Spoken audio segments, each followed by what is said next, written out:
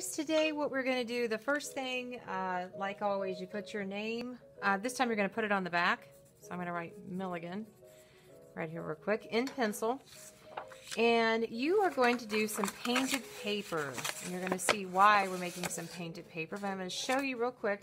You're going to take a Miss Paula, one of these cups. You're going to make sure that you very carefully take the lid off, and it's going to be filled with tempera. Okay? Then you're going to have a mat underneath, and you're going to go and you're just dipping the tip. Remember, Miss Paula only likes her hair dipped in the tip. Okay? And you see how I'm just very quickly putting a good amount of paint on and kind of brushing back and forth, and you're going to see why. I'm trying to fill all the spaces in. You might have a cup of your own. I'll see how many I have. If not, you'll be sharing with your shoulder buddy. And you're filling the whole thing in, back and forth, because you want to do this quickly, because then we're going to take a texture tool and we're going to give it some texture. So I'm filling in the whole thing, and it's still wet, and I'm working my way from the top to the bottom. Also, when I paint, artist, I typically do left to right. Watch your fingers. See how I'm still holding on to my paper, but I'm watching my fingers and going all the way to the edge. That's why we've got the mat there. And then finish off.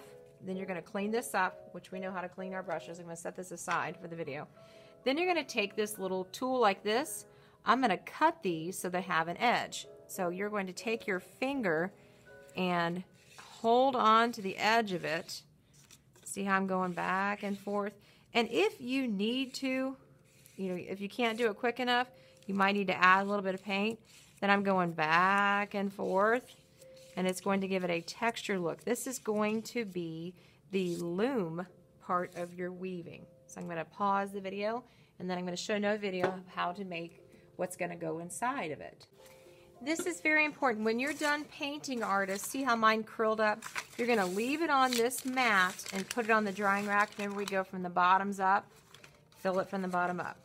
Now, once you're done with that, you're going to take your brown paper. And this is just so we don't have a mess. We're not going to use the mats. And we're going to use oil pastels. You've used them before. And you're going to make snakes. And you're going to need probably about 5, let's say 6, just in case. You can use different colors. See how this orange one's too small? So I would want you to put that back, because you want it long enough so where it'll be able to fit through the weaving, and you're going to see what I'm talking about later. This is when you come in with your oil pastel and you draw on a snake, creating like a pattern and texture. You can do whatever you want on your snake, and you can come back in and do little dots. And this is what you're going to be weaving with. These will be the strips that will go inside. And then put 2 little eyes here. Set that aside. That's one snake. I want to show you how you're going to make this a little different. You're going to just take and round this side and round that side. Or you can make it be, there you can see it against there, or you can make it really pointy. And on the tail, you can do the same thing. You don't want to get it too skinny though, because you still want to be able to weave this through.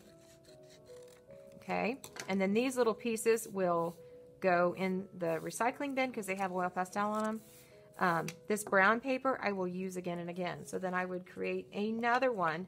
Now what you want to think of is, see how this, oh, it did show up. I didn't think the green would show up very well, but it did okay. When you're choosing your colors, you want to think about if there's a contrast, and you'll be able to see it. But see how the eyes don't stand out very well, so I'm going to take and do some black. And then I will be back to show you what we're going to do with the snakes.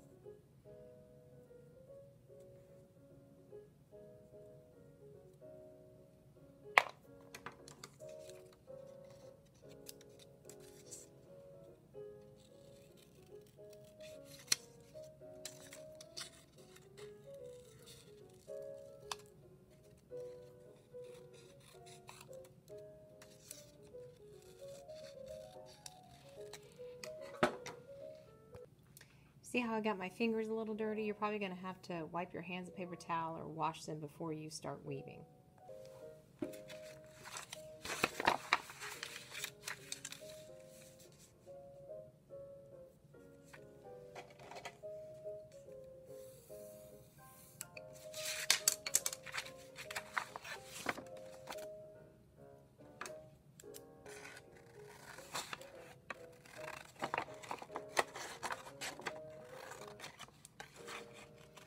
What you're doing now, artists, is you're just trying to make a zigzag. See how my line is on the bottom, on the back. So I'm making a zigzag. This is going to become your grass. What you want is you want to have a sky, but you don't, you want 2/3, meaning this is a third, that's a third, that's a third. So when you glue it on your background paper, in a moment, okay, you're going to have it just like that. Now when I turn it over, there's that line. What you're going to do, you're going to turn it over on the back, so you see that line. And where that line is, you are not going to go any further, but see where the point is, the middle of that zig? I'm going to cut it as straight as I can, artist. And I stop. Go all the way to that line, as straight as I can, and then I stop. All the way to that line, and what do I do, artist? You're right, I stop. And we're not drawing the lines, we're just trying our best to have it as straight as we can. Now I made 6 snakes. That might be too many, we'll see. Now what you're gonna do, you turn it over, and there's your grass. This is what we're gonna weave on. You're gonna take Mr. Glue, pick his boogers if you need to. You have your blue paper background. What you're going to do now is you're going to put a frame of glue in that little rectangle that's at the bottom. So if you look what I've got here, artist, there's my frame of glue. I'm going to turn it over, and I'm going to set it down close to the edge that I can, and I'm going to massage that down really good, okay? Massage. Now I've already talked to you about the history of weaving. I've talked to you about patterns, A, B, A, B, over, under. I've showed you the poster. You all weaved last year. Now here's my little snakes. I have to say I probably like the white one the best because it had the contrast. And then I'm going to, hopefully that's going to be down really well. Okay, rub your fingers across it. I like the way the texture of the grass turned out. And I found this project online, so that's where I got this idea. And I thought, oh, this looks super cool. Ooh, now we've got the snake hanging. See how I did over, under? I started with him under the grass, over the grass, under the grass, over the grass, under the grass. Now what I want you to do is take your next snake, and they're going to be going opposite. So see how the heads are facing the different way? Now his head is on top. You want to think about this snake being sneaky, and he's going to hide behind that piece of grass. And then you're going to do, see how I can lift these little strips? Be very careful. You don't want to rip them. Now, if I had 2 where he's still on top of 2 pieces of grass, is that a pattern? No. So I'm going to scoot it back just a little bit. Lift up the grass. And then I'm going to squish it down. They like to be snug as a bug in a rug. There we go. Or a snake in the grass. And you're going to fill this whole thing up, and then I'll pause the video and show you the next step after this.